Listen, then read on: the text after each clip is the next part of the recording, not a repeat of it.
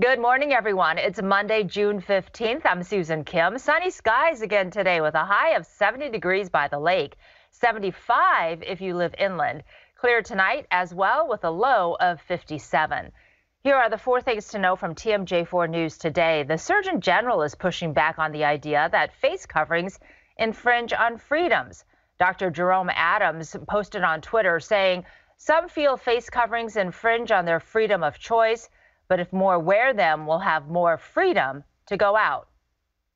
Taking a look at the latest coronavirus numbers in